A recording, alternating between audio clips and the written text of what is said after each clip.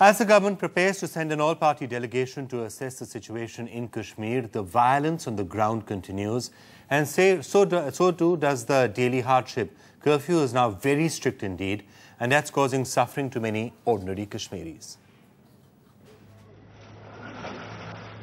The violence in the valley, it seems, just refuses to end. 3 people were killed today, 1 each in Budgam, Baramulla and Shopian. Locals allege security forces opened fire when protesters clashed with them.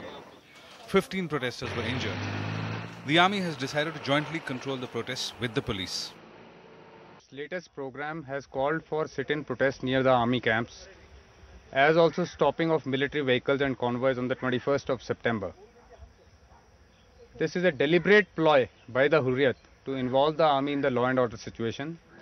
Srinagar airport reopened today, but with curfew still being enforced strictly, life in Kashmir continues to be very tough. Hidden from the political debate, this household explains the real pain and sufferings of people of Kashmir. 7-year-old Alam Firdaus suffers from a heart condition but can't get medical help. Due to strict curfew in Srinagar, she's been forced to stay home for the past 5 days. Her father feels helpless. We're not able to go anywhere. We're not able to get any medicine for my daughter, who is suffering from such a really, life-taking disease. We're not able to get medicine for my father. As you see, he's lying on the bed. We're not able to get milk for my 3-year-old daughter. We're not able to get any essential requirements for my home. Caught in the strife are the ordinary people, some of them little children like Alam, who hasn't been to school for 3 months since the latest cycle of violence began. दूध नहीं मिला, chocolate नहीं मिला, कुछ भी नहीं मिला, मैं ट्यूशन में नहीं जाती हूँ। तो ये किस वजह से आपके पता है क्यों हो रहा है? नहीं। कौन नहीं जाने देता आपको? ये हालात।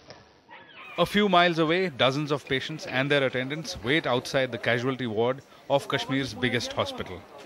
While the government is saying that curfew has been imposed to restore order and prevent violence and more killings, on the ground it is causing hardships to the people and patients who have no access to medicine. Medical shops have been shut because of curfew, and patients are suffering in this hospital. Both patients and doctors are asking, how can a hospital run without medicine? In Srinagar with cameraman Sheikh Tariq, Nazir Masoodi for NDTV.